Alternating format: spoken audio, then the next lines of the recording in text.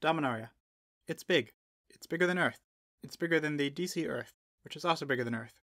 Through years of sets located there, Dominaria has become the most complex setting in Magic. And since 2022 is the year of double Dominaria, it's only going to get more complicated, so I might as well get this out of the way now. From time to time, I like to take a look at the inspirations behind bottom-up planes. Bottom-up planes are primarily designed with mechanics in mind, but still pull from a wealth of traditions. Dominaria is no different, except for the fact that it takes concepts from a greater range of sources than any other plane in Magic.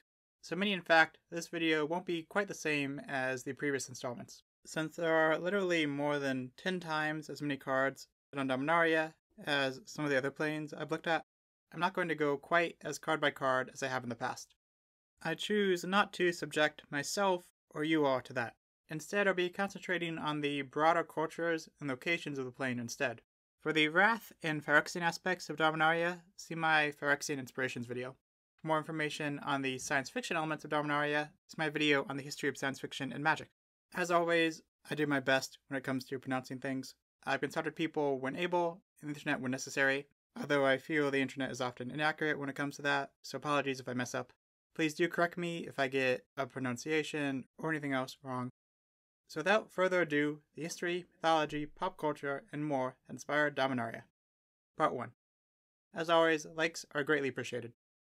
The Outer Dragon War was a mythologized conflict between godlike beings for control of the world in Dominaria's earliest days. It is comparable to stories from many cultures, such as the Greek Titanomachy, Norse Aesir-Vanir War, and Hindu battle between Devas and Asaras. The winners were eventually overthrown themselves, another common religious theme.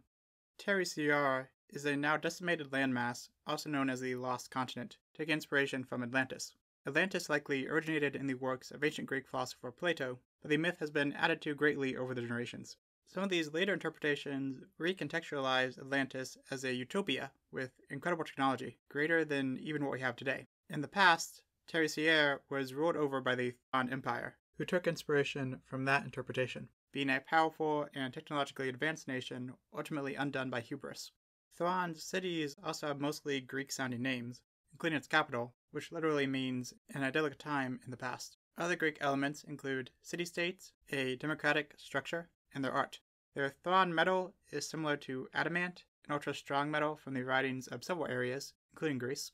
Like the Greeks, the Thrawn had an extensive constellation system. One was named after Elysium, an afterlife location in Greek mythology.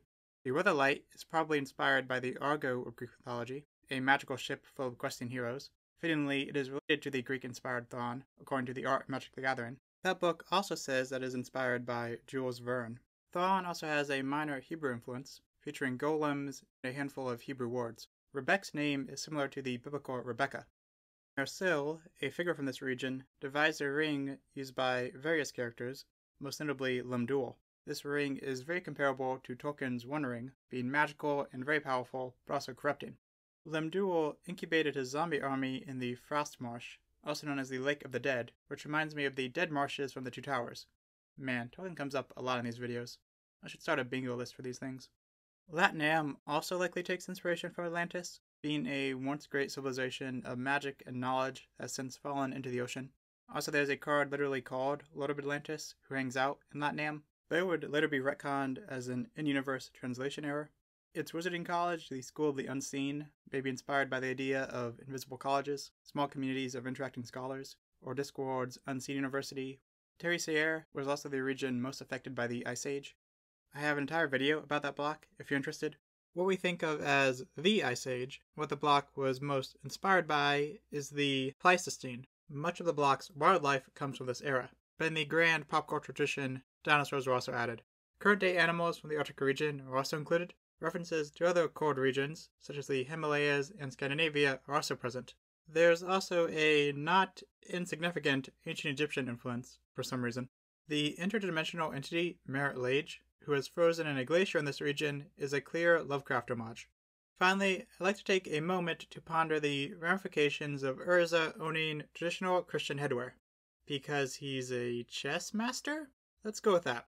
Terisiar was also the location of Urza's big war crime fun time, which triggered Dominaria's Dark Age. This era was similar to mostly inaccurate perceptions of Earth's so-called Dark Ages, such as corruption and increased church political power. Said church, the Church of Tal, is a very thinly veiled version of Christianity, with their creed almost being a Bible verse. Unambiguous Christian crosses are also pretty common in early Dominaria sets. I've seen it speculated that Lord Ith may be inspired by Dumas manning the Iron Mask, as he survives a long imprisonment and his release foils the villain's plan.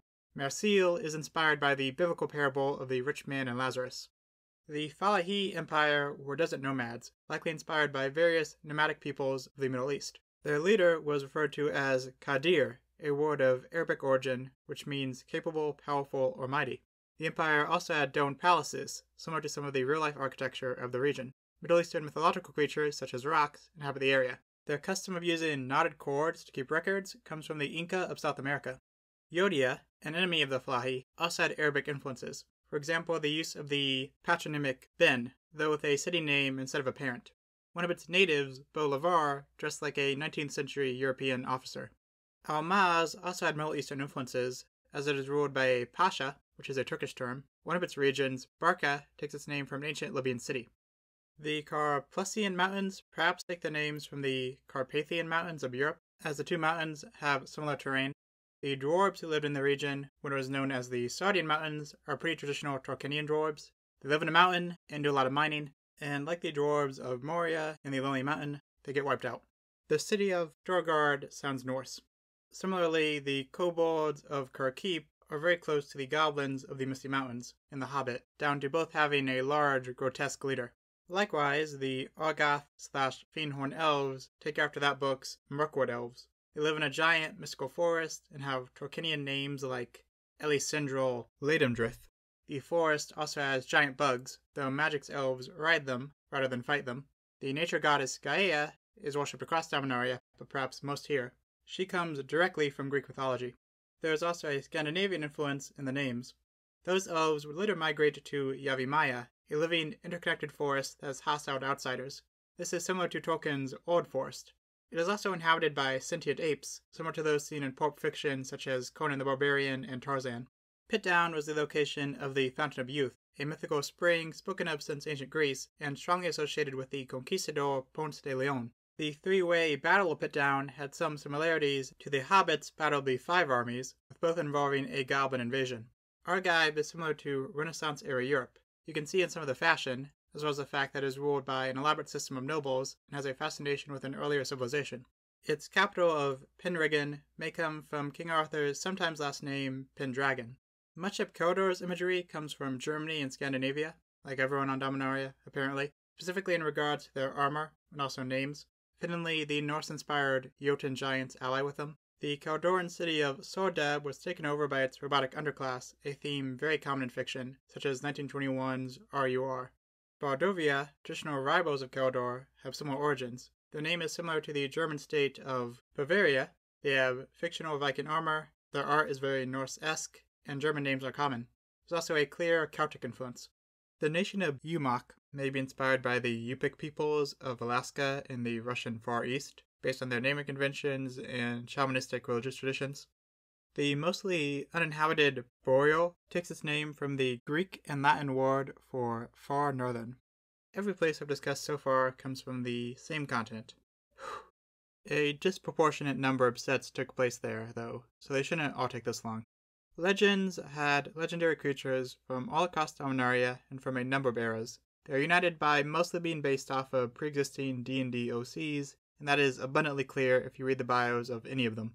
Almost all of them are described as really cool, really powerful guys with one noble mission.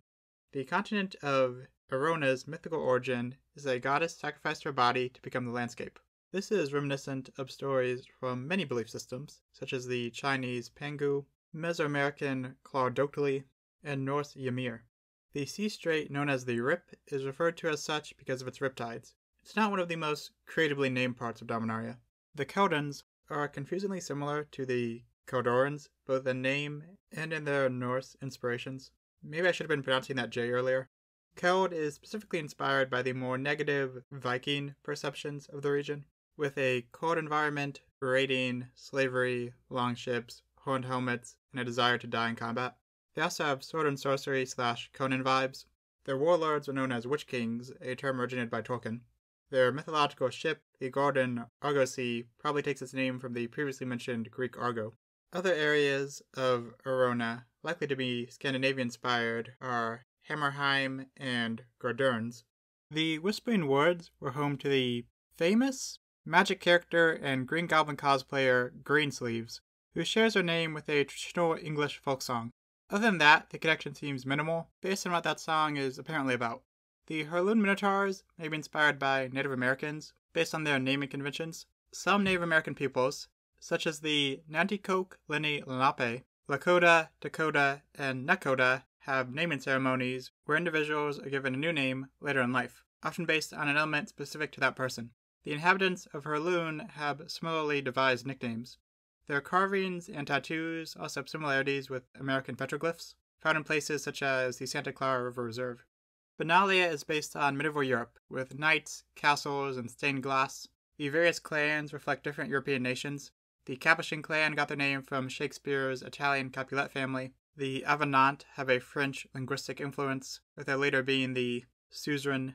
The Jurev are similarly Eastern European-esque. The Tarmila might be Spanish. Circe is near the Mesa Pegasi, who are inspired by the unicorns of European legend, specifically the common idea that they were only comfortable around maidens. And yes, the fact that only the women have to prove their purity before marriage has a lot of baggage. The Benalia page also has this incredibly gross tidbit. I can't say I'm shocked that the author who thought of that went on to collaborate with Newt Gingrich. Kush is just straight up a real place, an ancient Nubian kingdom, which is also mentioned throughout the Bible. Barbar is another real term, originating from the Berbers of North Africa. And yes, having apes in traditional African garb with a real-life, Europeanized African term applied to them makes me very uncomfortable. Verdura has Amazonian themes, being controlled by powerful warrior women, while the men are relegated to a remote village and are forbidden from venturing inland. The MTG wiki only describes the women as competent, which feels like a neg. It also shares a name with an Italian river, which is probably a coincidence.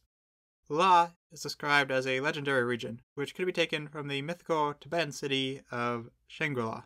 Onia had 7 cities of the sun, which are reminiscent of the 7 cities of gold that the Spaniards believed could be found in the New World.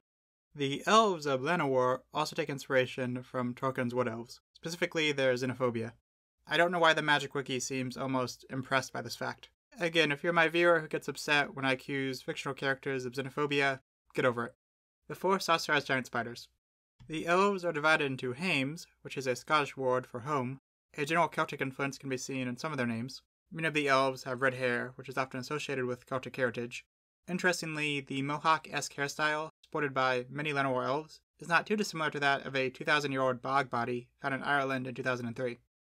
Man, there are a lot of Tolkien homages on Dominaria, and let me tell you, the pace is kept in Part 2. It's Tolkien all the way down. Thank you for watching, and shout out to my patrons for supporting this channel. If you enjoyed the video, consider subscribing for Part 2, featuring Jamora, Otaria, Sopadia, and more. Be sure to share any connections for the other parts of Dominaria, and let me know if I missed anything here. Thanks.